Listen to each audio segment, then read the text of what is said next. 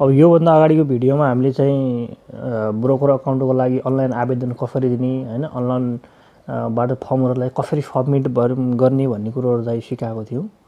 अब चाहिँ त्यो अनलाइन तपाईले सबमिट गरे फर्म सबमिट गरिसके पछाडी अब तपाईलाई कस्तो किसिमको मेसेज आउँछ हैन, यदि ब्रोकरहरु तपाईसँग त्यो ब्रोकरबाट तपाईलाई त्यो मेल आको होला हैन, तपाई जीमेलबाट मेल आइसक्यो भने तपाईको मेल एड्रेसमा तपाईको मेल आइसकेको छ भने अब त्यसलाई चाहिँ कसरी रिसेट गर्ने हैन, त्यसलाई रिसेट गरेर अब चाहिँ हामीले चाहिँ अनलाइनबाट कारोबार गर्न सक्छौं। सेकेन्डरी मार्केटमा अब हामीले चाहिँ शेयरहरुको सेल गर्ने, बाइ गर्ने हैन, बेच्ने र किन्ने कामहरु चाहिँ हामीले अब यसरी चाहिँ गर्न सक्छौं एउटा ब्रोकर अकाउन्ट खोल्नको लागि।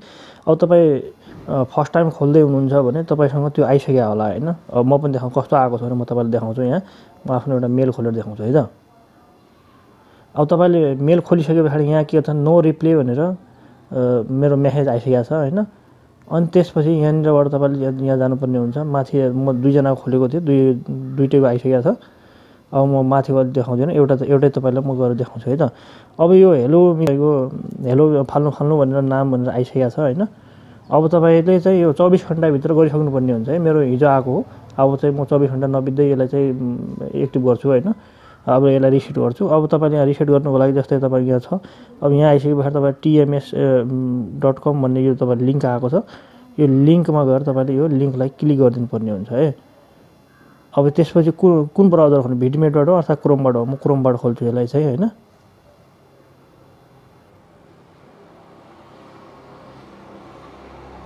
यस्तो किसिमको तपाईको यो आइसकेको छ। अब यहाँ हामीले चाहिँ पासवर्ड राख्नुपर्ने हुन्छ है। अब तपाईले एउटा न्यू पासवर्ड राख्दिन्छु।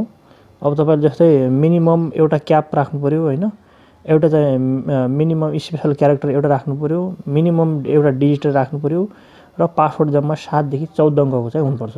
टोटल 14 वटा लेन्थको हुनु पर्यो। त्यसमा चाहिँ एउटा मिनिमम एकदम स्पेशल क्यारेक्टर राख्नै पर्यो, एउटा क्यापिटल लेटर पनि राख्नै पर्यो र एउटा नम्बरलाई पनि राख्नै पर्छ है। त्यो सबैलाई ध्यान दिनु पर्यो। अब म कुनै एउटा किसिमको बनाउँछु हैन।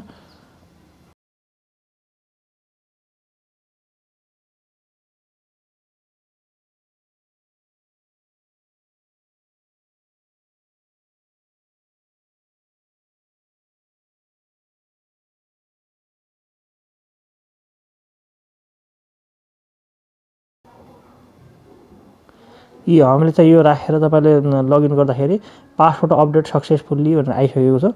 अब म त्यसैलाई चाहिँ यहाँ हानेर हेर्छु है त।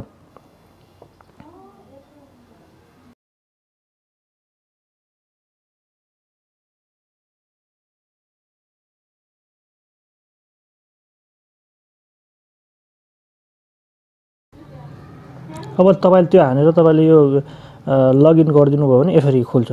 अब चाहिँ हामीले बेच्नको लागि रेडी भइसकेको छ यो अकाउन्ट। यसरी हामीले चाहिँ एउटा अनलाइनबाट सबमिट गरेर यसरी रिसेट गर्न मजाले सक्छौं। यदि भिडियो मन पर्छ भिडियोलाई लाइक र च्यानललाई चाहिँ सब्स्क्राइब गर्न चाहिँ नबिर्सनु होला।